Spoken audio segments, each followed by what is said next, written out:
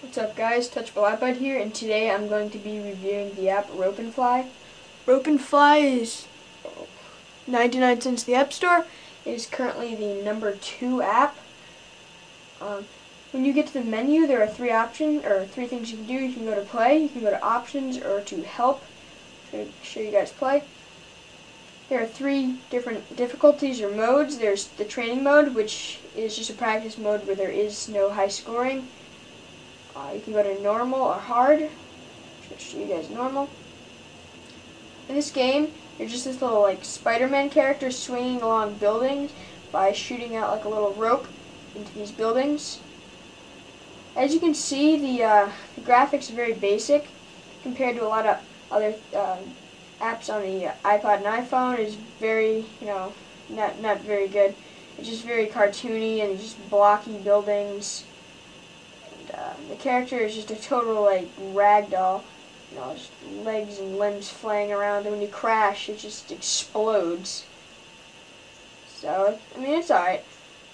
Up at the top right there, it shows your distance that you've traveled. So, when you crash, okay, when you get here it shows the results, shows your distance and the number of ropes you use.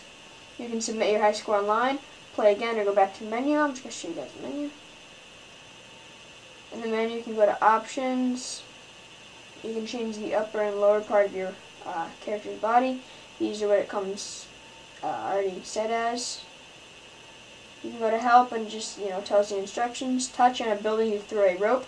Touch again anywhere to release the rope. Try to swing and fly as far as possible before crashing on the ground. Pretty basic instructions. There is a light version of this game.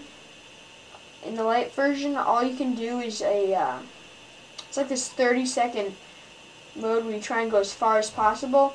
It is like a lot like that training mode where you cannot submit your high scores, and it does not have the options. So that's basically all the app. Similar to some Flash game I played a long time ago. If you guys know of that, then great.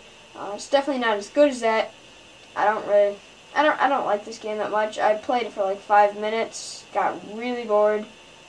So it's not that great. If you guys like this kind of game, or if this appeals to you, go try the light version. If you like it, go buy it. So just don't forget to rate, comment, and subscribe.